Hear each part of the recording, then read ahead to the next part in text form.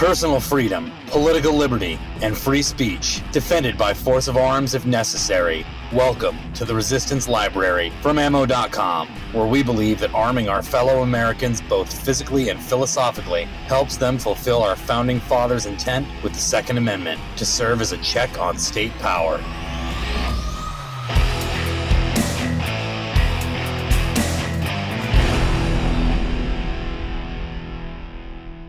Hello, everyone. This is Dave Trillo, and you're listening to the Resistance Library podcast, brought to you by ammo.com. Now, we all know Barack Obama never had a scandal because the media never said he had a scandal. But what if he did? What if he did have a scandal? I've got my man Sam Jacobs here to tell us more. Well, let's just pretend that the Obama Justice Department under Eric Holder let criminals buy guns that they knew about, did nothing about it, and those guns ended up in the hands of terrorists who killed a bunch of people at the Eagles of Death Metal concert in France that you may have heard about. That's not scandalous because Barack Obama did it. You know, can the guy do any wrong? I don't know. No. The jury's still out. Perfect in every way. Smells like strawberries, peas, ginger beer.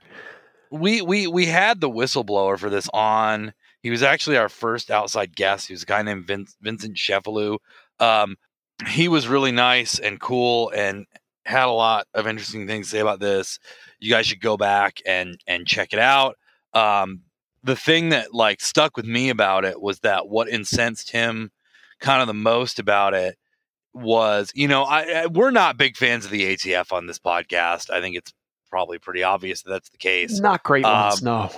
Vincent was a great guest regardless, and he basically feels that the ATF could be a valuable organization, and actually makes a pretty compelling argument for it if you listen to it. It's like the people who want to get rid of the ATF. It's like, okay, well, guess what? The FBI is now doing what the ATF does. Do you want the FBI doing it? Well, probably not. So I would urge people to give that a listen when you're done with this. I'm pretty proud of how that came out, but I don't even know where, I don't even know where to start with how crazy this is. Cause this is one of those things, you ever notice that there's a certain type of scandal, the Hillary Clinton Podesta emails are a good example of it, where it's 100% true, but sounds so insane to anyone who's never heard of it. Cause it's come on, this would be on the news, right? The Obama Justice Department is, letting criminals buy guns, and one of those guns got it was the weapon that a Border Patrol agent was killed with. Oh, come on, that would have been on the news. No. So United States Border Patrol agent Brian Terry was killed. I am not a goofy thank you for your service guy, but I always try and be nice to Border Patrol agents because not only do I think that what they do is necessary and valuable, I think that they're them and ICE agents are on every half-wit leftist's naughty list, and I bought coffee for Border Patrol agents if I see them in a gas station or something. Without Canada's Border Patrol, I might still be dating my ex-girlfriend. They still really? Yeah, she kind of got deported when we were going into Canada, but I think that's another podcast. All right. Well, so on December 14th, 2010, that's when Brian Terry was murdered. There were also over 150 crime scenes where Mexican citizens were either killed or maimed, and some of the guns that they allowed to land in the hands of criminals were used in the November 2015 terrorist attack at the Bataclan. It was officially known as Project Gunrunner. You may know it as Operation Fast and Furious, which it was called because some of these guys that were doing it were in a car club together. and I love it's little known Sam Jacobs fact. I love the Fast and the Furious movies. I think each one is better than the last. Yeah, I'm a big Vin Diesel fan. What can I say? So I liked his what's the one where he's a spaceman who can see in the dark? Riddick. Those are cool. I haven't seen the car movies. Operation Fast and Furious started under George W. Bush, which I think is like when this scandal broke, I think that we were still in that weird period of madness where people felt that they had to show some respect and deference toward the accursed Bush family. And I am very much glad that America has been broken out of that hypnotic spell. So this was going on under Bush, but it was significantly more prevalent under President Obama. There's tons of scandals with the Obama administration, and would that they got the attention that Russia spending $10,000 on ads telling you not to masturbate and that children are being sex trafficked in a pizza shop got during the last 4 years, but this is the world we live in. So basically there were guns that the ATF was running guns, and these guns were allowed to kill hundreds of people.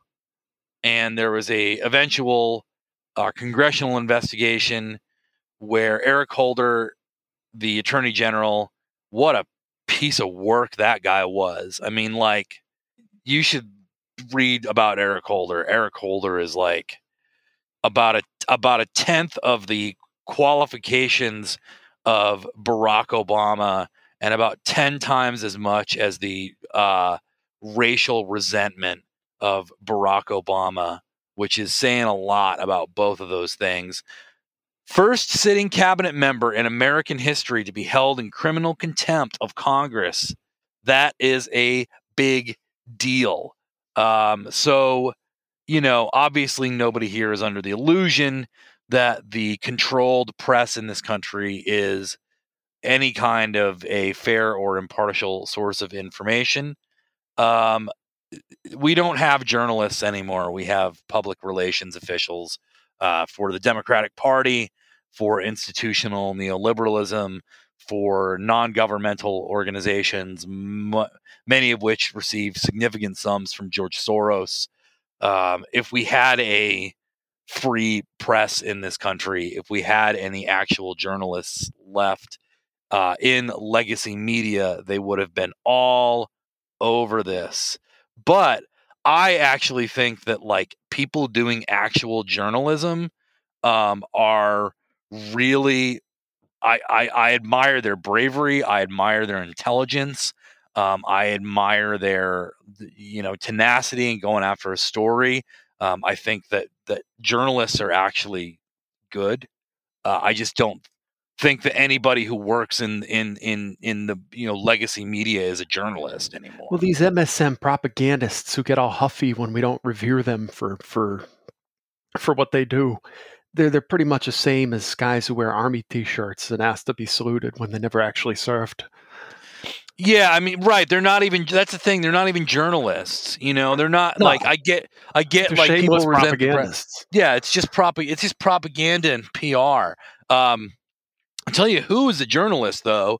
David Caudria of the War on Guns and Mike Vanderboe, who sadly has passed away.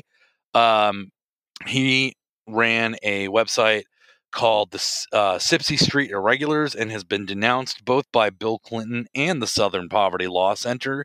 So, hell of a guy in my book, knowing, even if I knew only that data point about him. We would know nothing about any of this if it weren't for these two guys who are actual journalists. And I think that that is a good thing.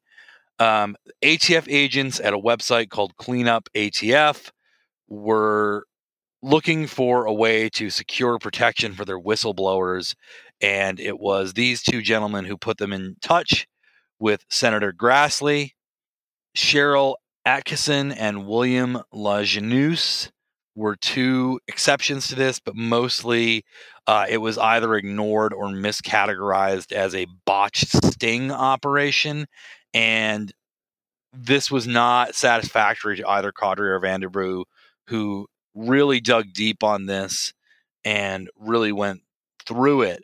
So let's talk about the scandal itself, which is like, it's so nuts and it's so Byzantine and it's so difficult to sift through, and it's difficult to know when to start. So Project Gunrunner was a project of the ATF. It was designed to intercept weapons bound for organized crime in Mexico. The ATF, who, you know, are the same people who shot 14-year-old Sammy Weaver in the back, which should be mentioned like every time that the ATF ever comes up, that they shot a 14-year-old boy in the back. They, in their infinite wisdom, decided that it was a good idea to let illegally purchased guns walk, meaning don't arrest them, don't prosecute them. And that way the federal government can keep an eye on them, arresting people for much serious crimes later. That was the idea. The execution was a little different, as we see. Starting in 2006, the Phoenix office of ATF not only allowed, but facilitated and encouraged what are known as straw purchases of firearms to known weapons traffickers. Straw purchase is when, you know, you come to me and you go, "Hey, Sam, I'm not legally allowed to buy a gun." And I go, "Don't worry about it, buddy. I'll go buy you a gun and give it to you." And it's super illegal. You know, you or I would be thrown away toot sweet if we were doing straw purchases. But, you know, if you're connected to organized crime, we're just going to let it walk so that we can fry a bigger fish. So it's kind of like when you're 19 and you get a loser to buy you beer, but with guns. That's pretty much it. Yeah. That's basically it. So the gun owners of America believed, which is a good organization, they believe that this was an attempt to boost statistics for the ATF and secure more funding. You know, the ATF is like, I think, been on a budget freeze for years now, which is basically a budget cut. But, you know, it's the government and no one wants to get rid of anything ever. So there were legitimate gun dealers who did not like being involved in it. There were other, ATF agents who didn't like being involved in it. Vincent Cefalu being a prime example of it. But they were generally strong-armed into working with these. And these were in opposition to long-established ATF standard operating procedures. So what eventually became Operation Fast and Furious was only one operation underneath the auspices of Project Gunrunner. Another was Operation Wide Receiver, which ran from 2006 to 2007 on George W. Bush 43. That was on his watch. And this was when they let a licensed firearms dealer notified the ATF of a suspicious purchase and was hired as a confidential informant. Good work if you can get it. And the ATF started monitoring straw purchases that were being made. The dealer sold 450 weapons, including AR-15s, AKs, Colt 38s. And most of these were lost after they moved south of the border.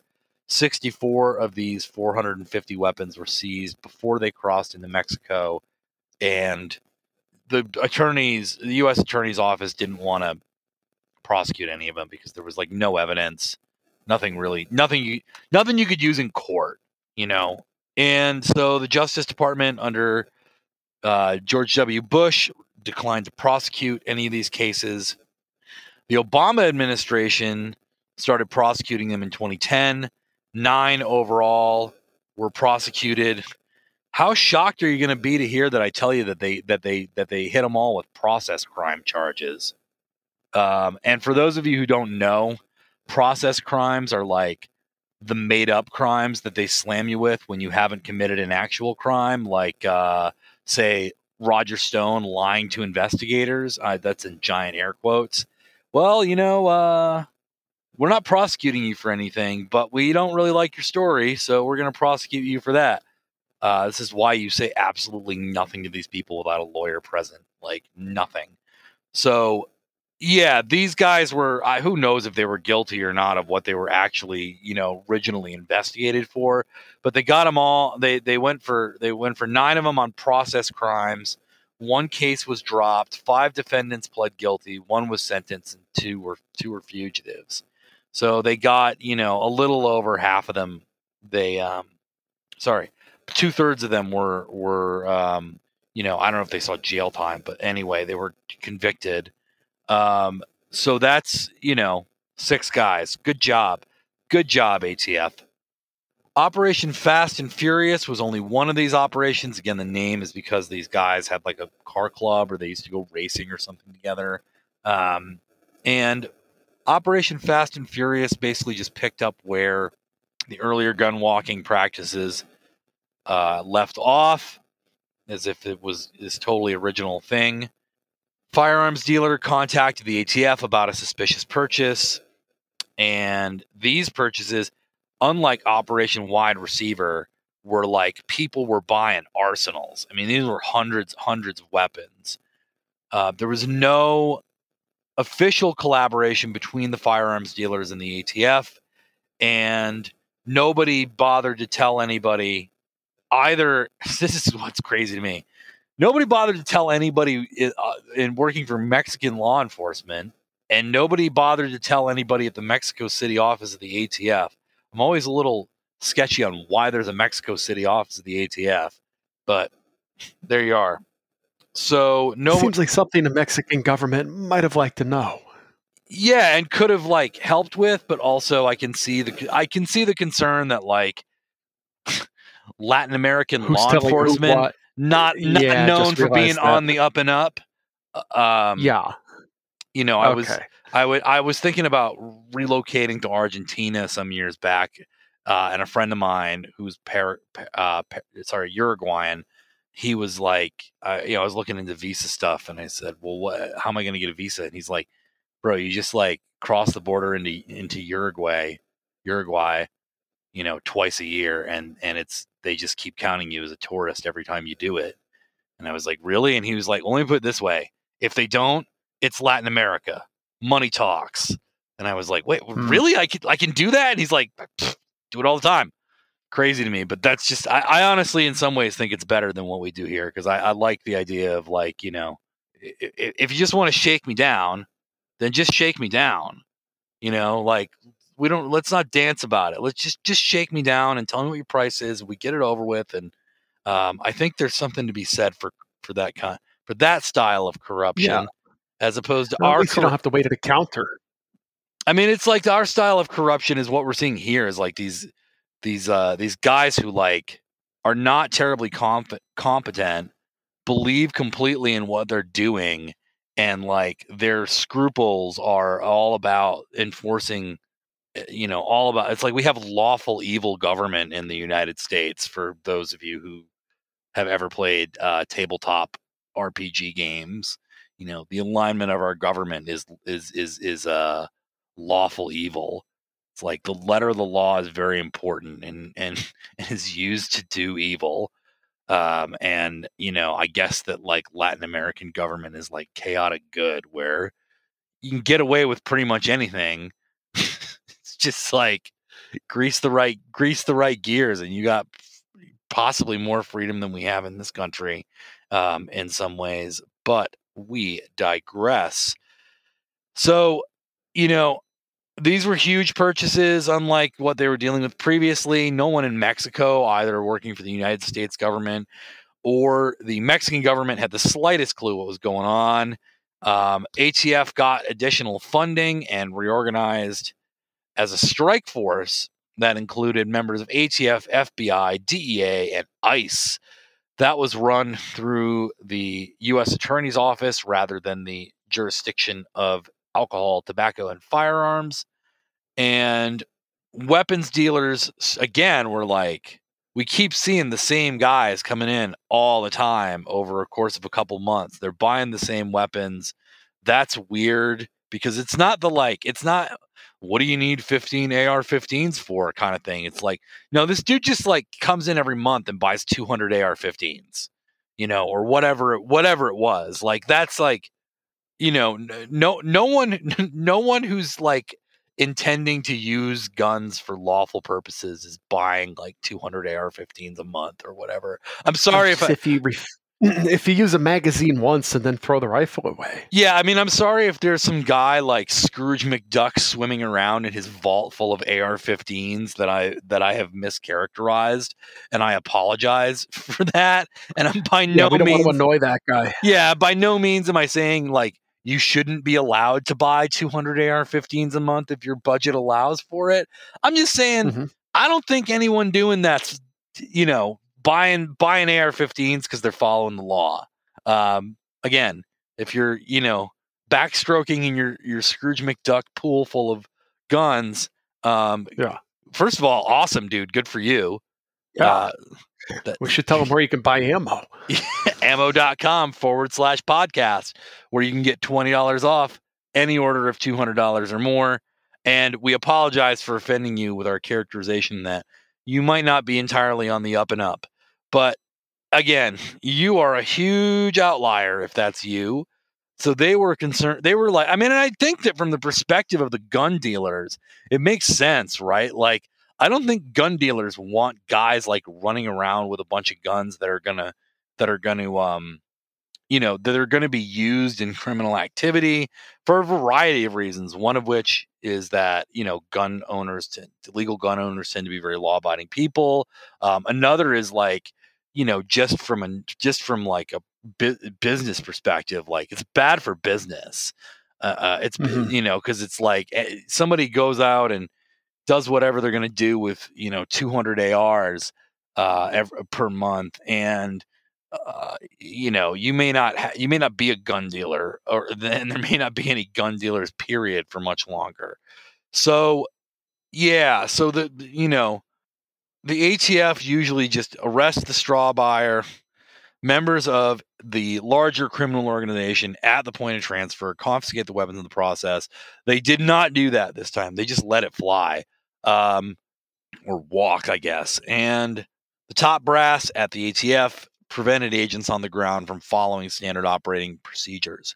By June 2010, the suspects that they were surveilling under Operation Fast and Furious had purchased 1,600 weapons at a total of $1 million. I don't know how many people were buying them, but that's a lot of weapons.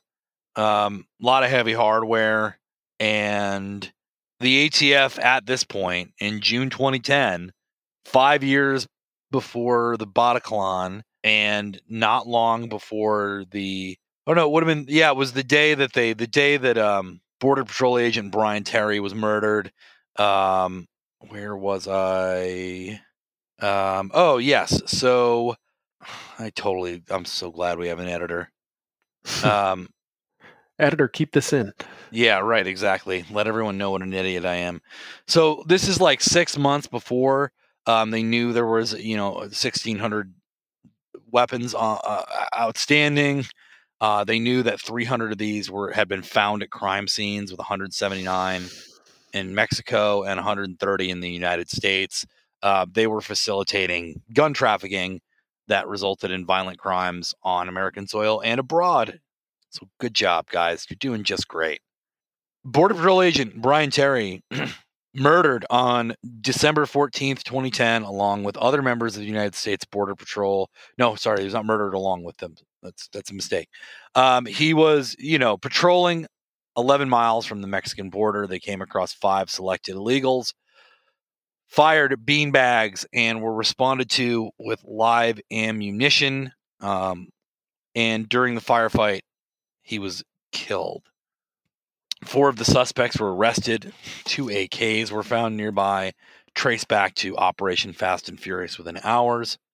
The bullet that killed him was damaged beyond the ability to link it to the operation, acting deputy attorney general and deputy chief of staff were both notified.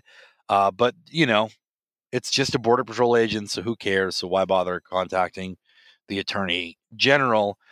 This is what they think of you, by the way, border patrol agents and combat soldiers in the combat troops in the military, and cops, and take your pick. This is how much they value your life when you're murdered by gangsters in the desert.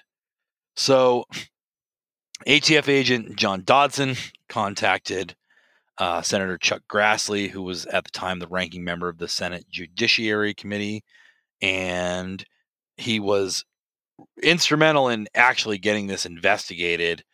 This was the end of Operation Fast and Furious, which isn't that much of a surprise. 2,000 weapons purchased by straw buyers that the ATF just let walk. 389 were recovered in the United States. 276 were found in Mexico. That means that there are over 1,000 that remain on the streets. And in at least one case, ATF agent John Dodson was directly involved in the transfer of weapons to a known weapons trafficker. This is also the thing where it's like, I think that most law-abiding gun owners really did the idea of organized criminal gangs having these kinds of weapons really doesn't sit right with them. And this is, God, this is what the ATF is doing. This is what they're doing with your tax dollars. So where'd they all go? Well, they keep turning up at crime scenes. Big shock. Eric Holder. To this day. Yeah, like what a stunning turn of events. These guns that we're letting mobsters buy are turning up at crime scenes. Who could have predicted such a thing? Eric Holder says that this is one of these things too that's like, these people are just so arrogant. Eric Holder has stated on the record that he believes the weapons will continue to turn up for years to come. And hey, like, it's just like a hurricane coming or something, right? Nothing could have been done to prevent this from happening. Certainly not. These weapons were used in several high-profile crimes in Mexico. There was a 50 cal used against a Mexican police helicopter. I mean, I'm like laughing because it's like, it doesn't sound real, but it is. It's very, very real. I think a 50 cal. Yeah. Like a rifle or a pistol. I'm going to guess that the 50 cal was like turret mounted in some degree, because that's a serious round. And if you're taking out a police helicopter with it, I'm guessing that's some kind of turret mount, that one. I don't know, man. Maybe they were shooting at a police helicopter with a Desert Eagle, but I kind of doubt it. That's some Terminator stuff. That would be, that would be awesome if anyone. It totally wouldn't be, but you guys, it's, of course that's not what they did, but it was probably a rifle of some kind. Mexican beauty queen was murdered. I mean, I think that we're rightly outraged. That we're rightly more outraged by the fact that Americans were killed with this, because I think that people kind of have a natural affinity for their countrymen, and I think that that's fine, and it's well and good, and it doesn't mean that you don't value the lives of Mexican citizens as well. But I think obviously it's a bit more of an outrage when it's an American, and I think that's a totally understandable response. But let's not leave out, how many Mexicans do you think were killed by these weapons? Probably the biggest crime they were used in, again, was I don't think it was just at the Bataclan. I think that these weapons were used throughout the Islamist attacks in Paris in 2015, because there was a whole series of coordinated attacks. The ATF actually trafficked weapons used in the attack to a Phoenix dealership that was associated with Operation Fast and Furious. So, and I'm not a fan of the band Eagles of Death Metal. Like I don't hate them; they're fine, but I'm not a fan. But that dude in the band with the mustache and the hair, people who know this guy are gonna know who I'm talking about. But I'll just look up his name. Do you know his name? I'm not familiar with this band. I only know about them because of what happened. I think they're like a. I think they're I think they're a I think they're a Queens of the Stone Age side project. Jesse Hughes. No, I only listen to Holocaust. Jesse Hughes rules, and if you have Instagram, you should go follow him on Instagram because man, son is woke. I mean, like his videos are like him walking around the grocery store with no mask, and him talking about how Biden's coming for your guns, and like, Jesse Hughes is great. Like I'm not really into Eagles of Death Metal. It's not really my thing. I like Queens of Stone Age fine, but I'm just not into Eagles of Death Metal. But Jesse Hughes is like, whew. And it's also funny because it was like he wasn't, as far as I know, he was not like, I don't know that it's that he wasn't like conservative, or even if he defines himself as conservative now. But I recall him being just like not super political before this, and then he was kind of like, did some like really tepid, like, what the hell man kind of response to people getting, murdered and genitally mutilated at one of his concerts. And of course, it wasn't like the response, any response other than, won't someone think of the poor Muslims after there's an Islamic terrorist attack, is like prima facie evidence that you're evil, racist, fascist, blah blah blah. And I think that, and he kind of got like canceled for it, and he gave this kind of half-hearted apology, and then he disappeared for a while, and then he came back, and he was just like, man, this is Barack Obama's fault.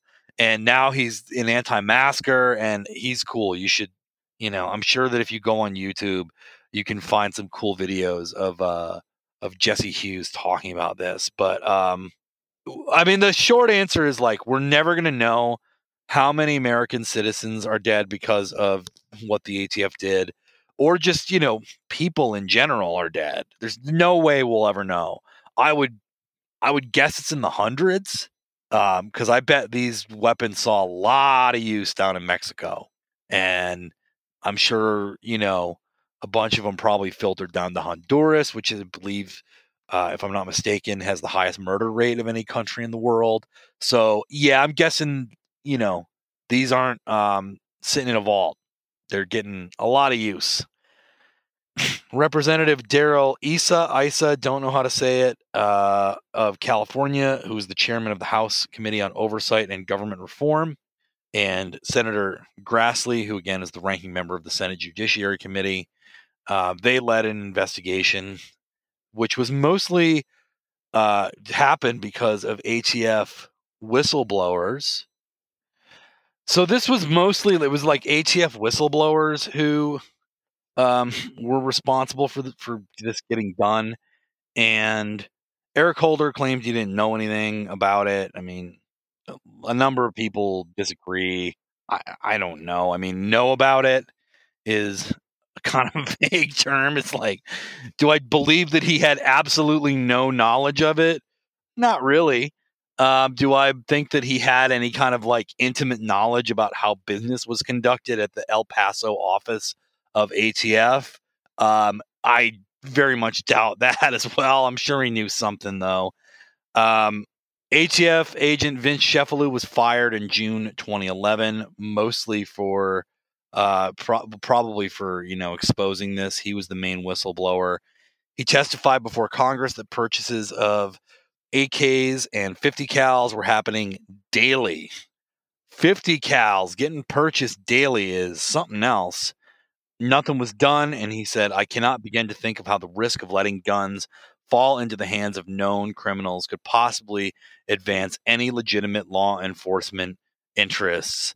I think that like the whole, cop show trope of like you look the other way on the guy selling dime bags so that you can bust the real criminals. I think that's like a real thing, and they probably do that, and it's probably good that they do.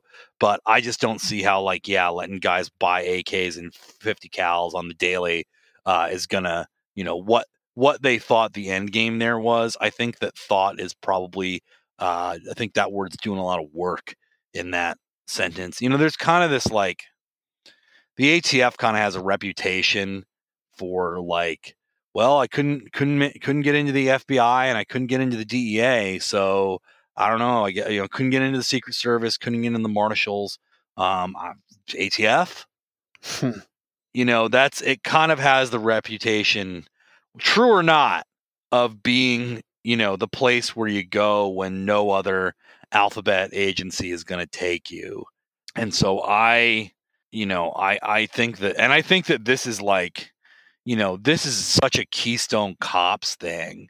I mean, it's just so stupid because it's like, it's not, dime bags of weed. It's like 50 cals. And PS, we're letting mobsters buy them. I struggle to understand kind of what the reasoning was. I think what the reasoning was is the ATF is like full of, 85 IQs is basically what I think is going on here. A number of people who were in charge of the operation, boy, if this isn't government in action, promoted, transferred to Washington, U.S. Attorney for the District of Arizona, Dennis K. Burke, admitted to leaking sensitive documents about Dodson, who was another whistleblower to the public. Grassley believes that Burke was trying to protect people higher up in the Justice Department. Obviously, that's not a thing that we'll ever probably know. It is something you typically get promoted for doing, at least. I don't think he got promoted, though. But yeah, I mean, I don't think that he specifically got promoted, though. Democrats on House Oversight and Government Reform Committee laid blame on, that was their line, was it was the Phoenix office, and nobody in ATF or the Justice Department is to blame. Eric Holder, again, real piece of work that guy is. He probably almost certainly withheld evidence, concealed evidence, held back documents, continued to deny any knowledge, was threatened with contempt of Congress, strong-armed into appearing for his 7th time. The congressional report on Holder described his view of the murder of Agent Terry as a nuisance, which, God, does that not surprise me that he's just like, ugh, why do I even have to deal with the death of this peasant? Eric Holder is such a piece of garbage. Such a piece of garbage. I like, there's people I don't like, I don't like the Bush family. I don't like the politicians they throw up. I really don't like Barack Obama, but I just have complete contempt for Eric Holder. I mean, everything I've ever heard about the guy is just like, he's just such a piece of garbage. The report further stated that Holder knew about gunwalking in general and Operation Fast and Furious specifically. He even knew, according to the report, the congressional report, he knew that the weapons involved in the shootout resulted in the death of Agent Terry as far back as 2010. This is way before any investigation happened. They accused Holder of stonewalling Grassley's investigation, which doesn't surprise me because it's the number one rule of government employment is CYA. And that is what he is doing.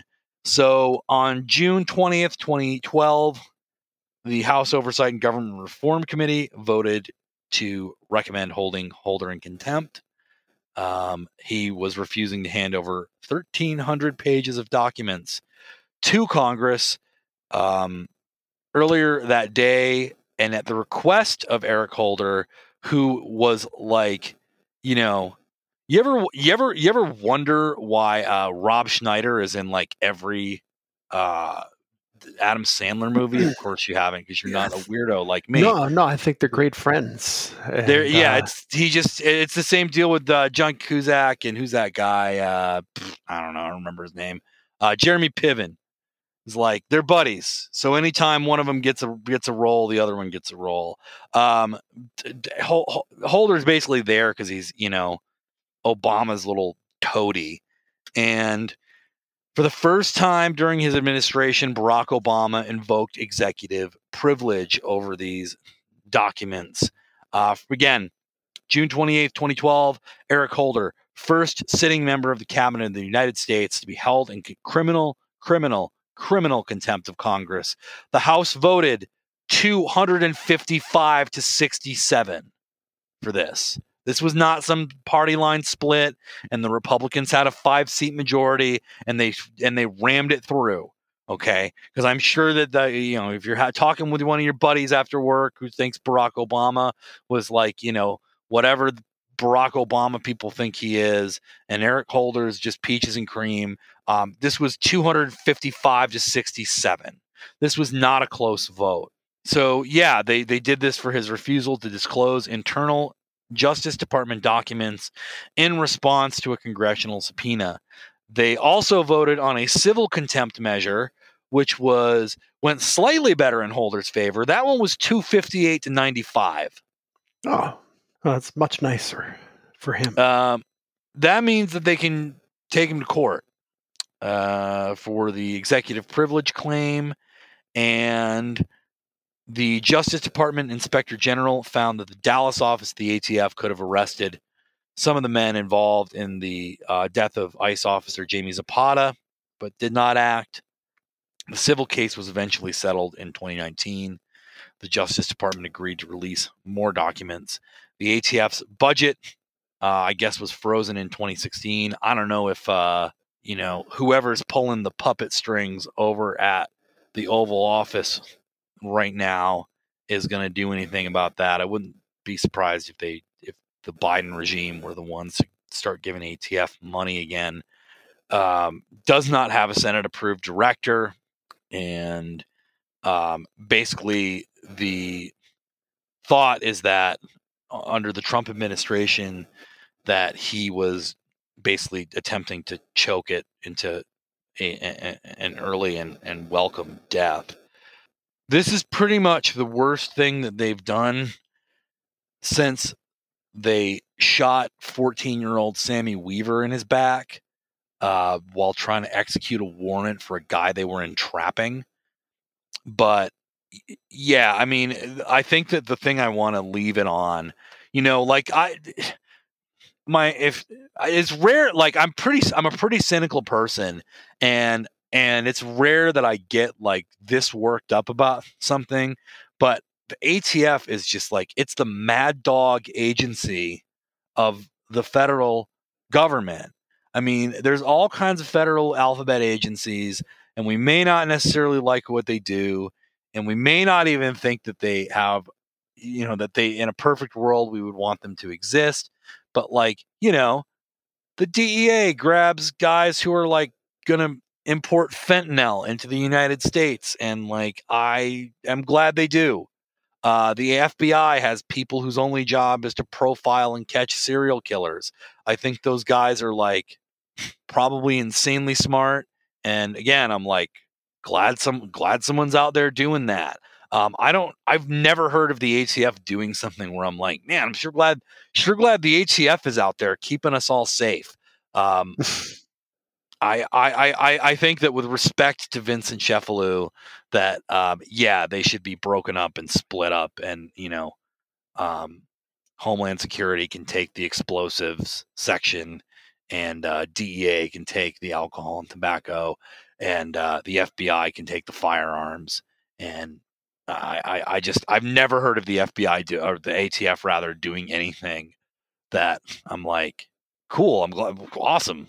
Good job, guys. It's always something like this. It's always like, oh, we shot a kid in the back, and we, let a bunch of mobsters buy 50 cals, and they murdered people with them, and like, You know, they're not sending their best. It sure don't look like. But the question I want to leave in everybody's mind is, what are they doing right now that we don't know about? I don't know. Maybe there's somebody assigned to this podcast.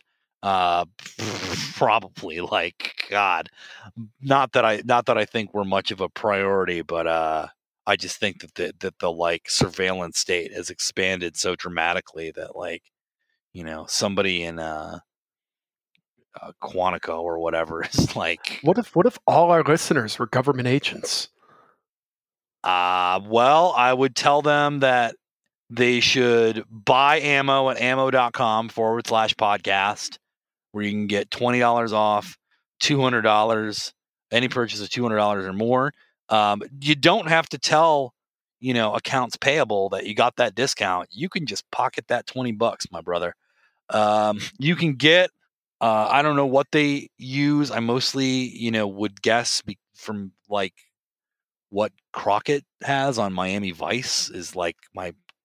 So you guys have 38 specials. We got that. We got 44 magnums. We got 357 mags, 9mm, 10mm, 223, 12 gauge, 20 gauge. Weird stuff. You know, we got weird stuff. Yeah. If we have 9mm Flaubert in stock. What? Honest to God. I mean, I feel like currently, maybe not when this publishes, but 9mm Flaubert to protect yourself against very large insects. Yeah, I feel like I bought a box of that by accident once. I feel like more people buy 9mm Flaubert by accident than anything. It's just one of those. Well, we got it, gang. Ammo.com/podcast. That's where you get $20 off any order of $200 or more. Again, I am Sam Jacobs. This is the Resistance Library Podcast, brought to you by Ammo.com. For Dave Trello, we will see you next time.